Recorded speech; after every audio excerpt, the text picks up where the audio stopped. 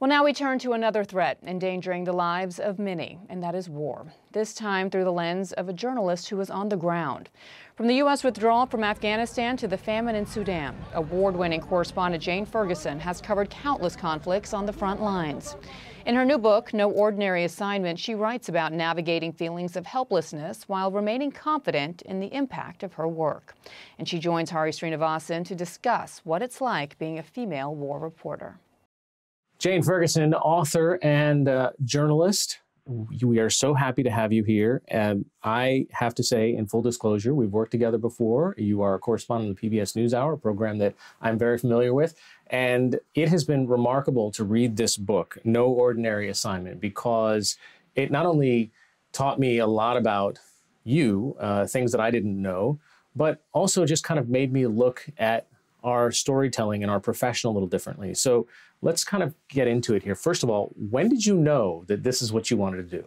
It's a question I always have a very clear answer for, which is pretty much as early as I can remember. I don't even really remember thinking of it in the early days as a child, as a career, as a job. I just remember looking at it with the sort of wanderlust of the ability to travel the world and tell stories seemed to me like an incredible life. And that, I would grow up, I talk about this in the book, I would grow up reading about adventurers and watching the television and starting to really sort of understand that there were women out there in the world doing this kind of work. And the idea that I could, join the ranks was something that I was caught with very, very early on. And I never really let it go. You didn't have the kind of Ivy League American sort of pedigree that we associate with some of what is traditional network television's foreign correspondent work. Tell us a little bit about where you grew up, what life was like. Well, I grew up in very rural Northern Ireland, and it was during what we call the Troubles there, which was a time of great violence and social unrest as well as uprisings. So I was very lucky to be able to access an education that was state funded, that was pretty good. But I was also lucky enough to sort of grow up in an environment where education was everything, the lower middle classes and the working classes. And it was very much so an important part of our culture was to try to get educated, to raise your kids to become professionals in that sense. But I didn't go to Oxford or Cambridge or any of the elite American universities. And I had no idea when I started off becoming a journalist that would be a difficulty, that would make it a lot harder to get in the door, as you would say. I managed to get my first few jobs in journalism, and I moved to the Middle East. But then the financial crisis happened, and that tended to compound that same problem for young people coming up, trying to get into the business, trying to move ahead and find paying work as journalists. It became incredibly difficult because it became apparent that there really is a filter for young people trying to get in, where if you haven't gone to an elite college or an elite university, or you don't have connections in the industry, it can be extraordinarily difficult. And I'm actually glad I didn't know that when I started out, because it would have been so intimidating. So my own naivety was very helpful along the way. You have reported from some of the most dangerous places, some of the most difficult places for journalists to get into, much less report from. One of the quotes that you have in the book kind of makes us think a little bit about war coverage. It says, "I have known since long before covering wars as a reporter how there are no good and bad sides, and that reality is a complex and harsh collection of truths. Morality bends." Give us an example of a place that you went to where perhaps there was kind of a dominant narrative, but when you get on the ground, you see the complexity in things.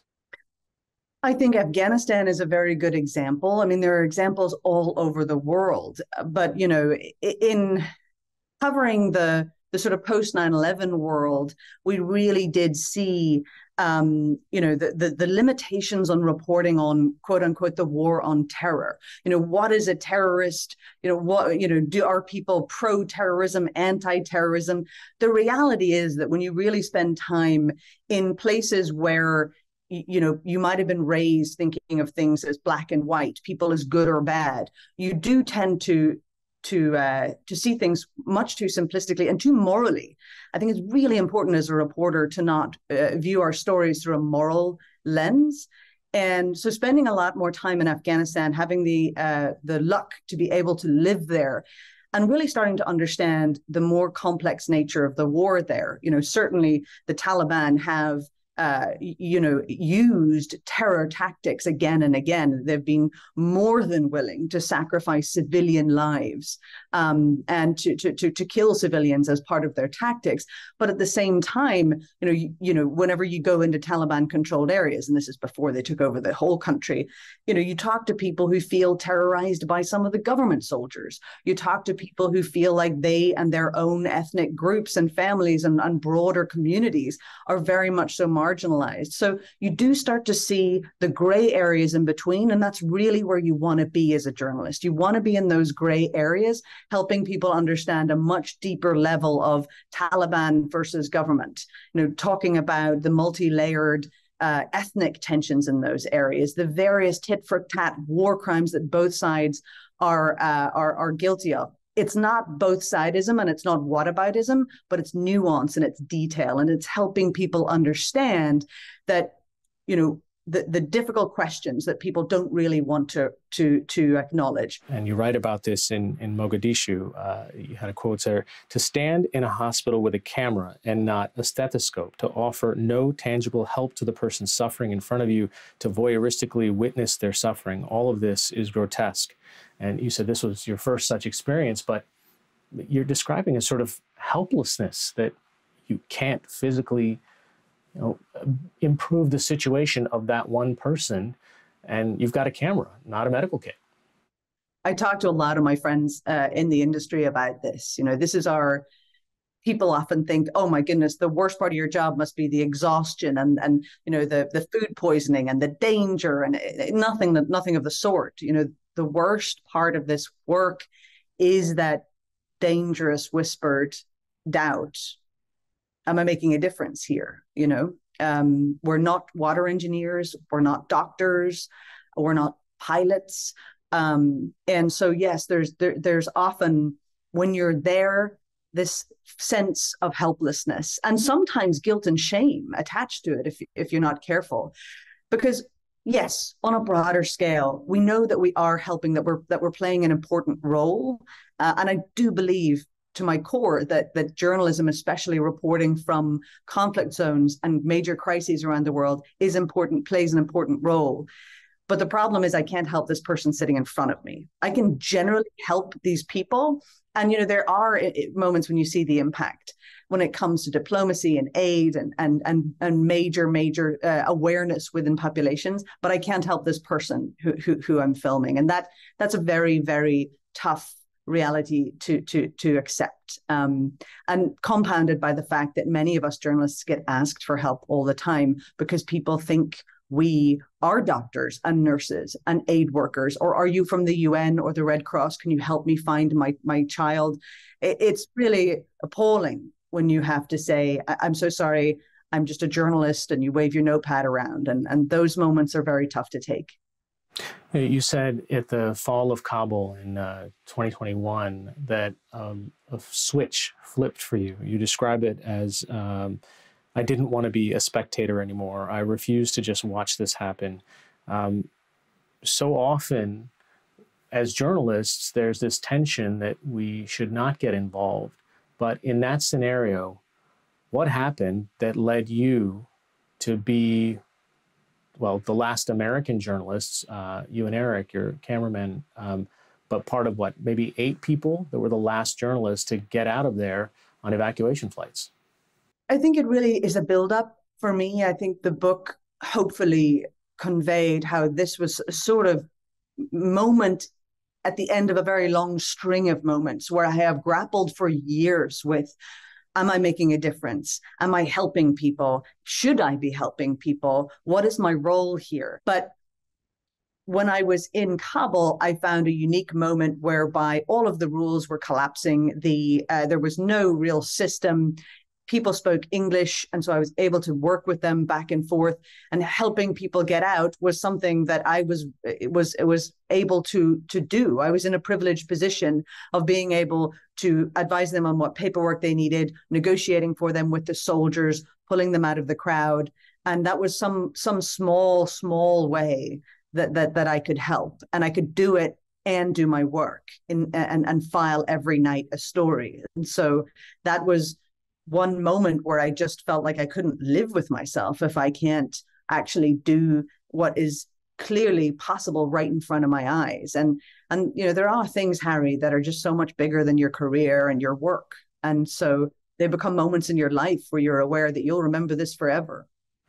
I want to talk a little bit about the role that gender has played and how it has affected your reporting, because at times you highlight, there was a period when you were at Al Jazeera and one of your bosses basically just said, I don't want a woman on that story. And there are other times where you are made to be very conscious of the fact that a woman in this profession has a whole list of other challenges that a man does not when it just comes to succeeding, especially on camera. I always say, Hari, when people ask me, and they ask me a lot, what must it be like working in such conservative countries as a woman? And I always say that, yes, there are challenges. There are certain meetings, social events. There are certain ways of socializing with men in power that culturally it's harder for me to do. It's harder for me to get in certain rooms sometimes where there's more informal networking, and male journalists might often have better access. That is very often balanced out by the fact that I do actually get access to women. And so I'm lucky that I can spend time with women in Afghanistan. I can spend time with women in Yemen, where for my male colleagues, it's often a total no-no. However, there have definitely been moments in my career where it's very often the news organizations that women end up having to contend with. And, sometimes, there was that moment at Al Jazeera, which was very on the nose, which was very, very in my face. But very often it's more just inferred. It's the fact that we work in television. It puts so much pressure on women to look a certain way in the field. And that pressure, it's a particularly ageist industry for women, that having the pressure to look good and then having this ticking clock going on at the same time, the sense that, you must make it by this stage for your career to ever ascend to this. These are pressures that female journalists carry around with us all the time. I am aware of how absurd it is that I'm standing in a refugee camp, combing my hair and applying makeup. I don't think that's normal. I also think it's silly, but it is often necessary because we still work in a competitive industry that is very often run by men. And very often women are, in fact, I would say always, women are to a certain extent judged by their looks as well as their other attributes, their other skill sets. And that is something that women in the industry, I think, whenever we really think about the things that challenge us as women, that's what that is what has the most impact on our careers and therefore causes us the most stress. I wonder about whether you just feel lucky sometimes. You describe a couple of scenarios that are just kind of eerie. The place that you used to live in, Beirut, for example, if you had been there a couple of months longer, it might have been affected by that enormous explosion that we all remember. Or more tellingly, that you were kind of behind the lines in Syria with activists. And after you left, the next crew in there, when they were in there, Marie Colvin, a journalist, was killed in a bombing attack. And I wonder, what does that make you think of when you realize I was standing in the same place that she was, and had it not been for timing? I think it makes you extraordinarily grateful. All I can, when I answer questions on that, all I can say is I can't explain it.